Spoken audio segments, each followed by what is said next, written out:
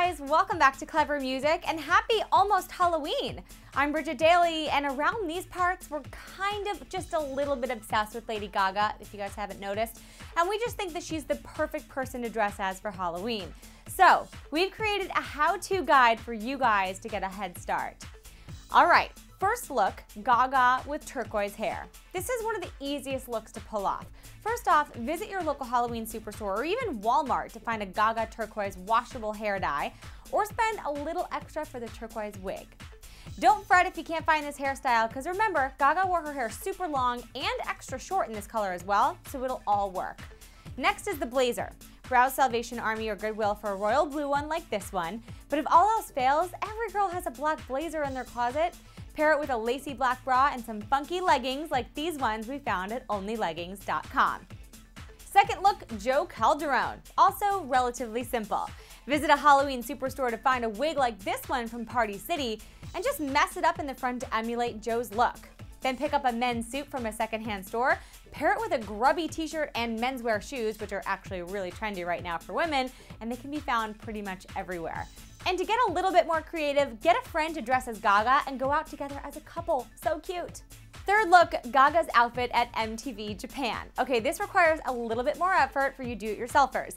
First off, if you don't have blonde hair, buy a wig like this one and cut the bangs super short and then pull the rest up in 2 buns. Purchase a black beret like this one from H&M and fashion with pins on one side. Next, try secondhand stores for a leather vest or a leather jacket you can just cut the sleeves off of. And then visit Michael's to find gold and silver grommets and start hot glue gunning. And the same goes for the footwear too.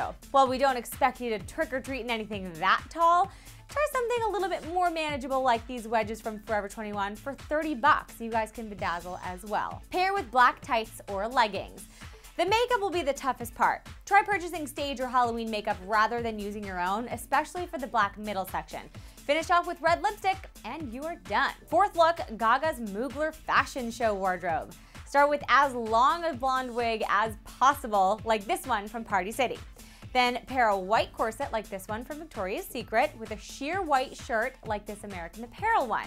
Then either purchase a long white skirt, or even easier, enough fabric to just wrap around to do a makeshift one.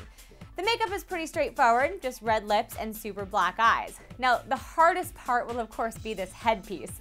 And if you're not really into making a plaster of Paris, then just do an oversized floppy sun hat, and people will just get the idea. Fifth and final look, Yu the mermaid. Now this costume is definitely the most daring, and you may just win best dressed at your Halloween bash. Start with the same hair dye or wig as we mentioned earlier, and lather it up with hair gel and hairspray to make it appear wet. Now makeup is really minimal. Dark red lips, zero eye makeup, and drawn on gills on the cheekbones and neck. Now the tough part is going to be finding a mermaid tail, but this one from CostumeSuperCenter.com is 2-piece, so it's perfect. And there you have it guys, 5 do-it-yourself Gaga Halloween costumes. Let us know what you think and if you'll be trying any of these out or another Gaga look for Fright Night. Thanks for watching Clever Music, and we'll see you next time.